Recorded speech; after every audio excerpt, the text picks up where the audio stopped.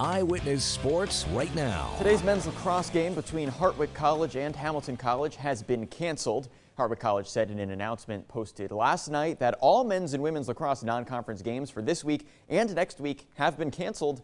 The announcement says that the games have been canceled as a precautionary measure in an effort to protect against the spread of the coronavirus. And for any further updates as far as sports are concerned with the virus, be sure to follow at CNY Sports on Twitter.